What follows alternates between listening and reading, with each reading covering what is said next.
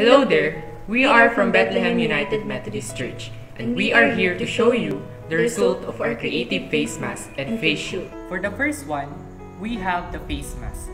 This is a Bethlehem and the United Methodist Church inspired face mask. This kind of frame symbolizes the church as a whole, where there is the unity that binds, just like how a piece of paper turned into a simple tie to support and strengthens faith. Next, we have the inspired Bethlehem itself at the left side of the face mask. So this one, which was shaped as the woven hat, served as the main frame of the face mask.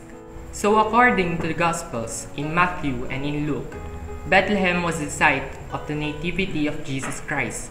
It was a combination of two Hebrew words, Beth, which means the house, and Lehem, which means the bread. So Bethlehem means the house of bread, or the birthplace of Jesus Christ.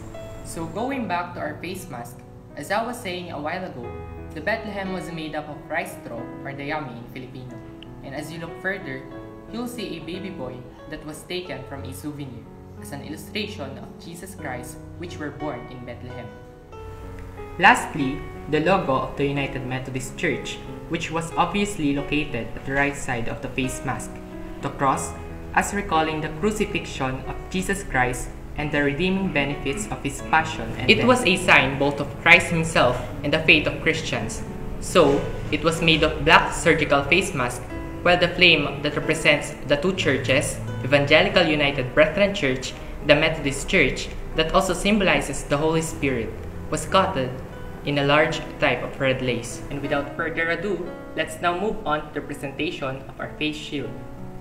We come up with this design combining a different reused materials. The white pearl symbolizes the star, while the pearl on the center symbolizes the big star that the three kings followed in order to find Jesus.